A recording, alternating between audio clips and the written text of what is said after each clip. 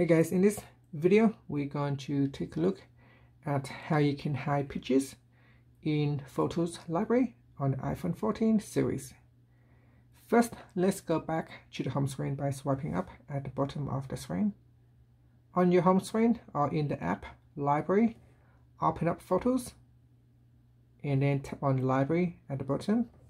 Now tap on the Select button at the top.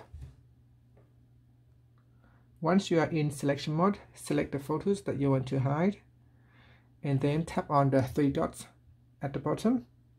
From the pop-up menu, tap on Hide, and say these photos will be hidden but can be found in the hidden album. You can choose to show or hide the hidden album in settings.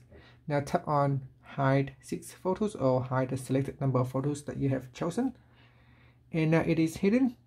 To view them, you can tap on Albums and then swipe up, go down to the bottom and then tap on Hidden, and it's a use Face ID to unlock, so I'm going to unlock it.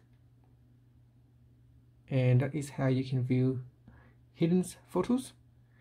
After that, you can tap on the back key to go back, so I'm going to tap on Library.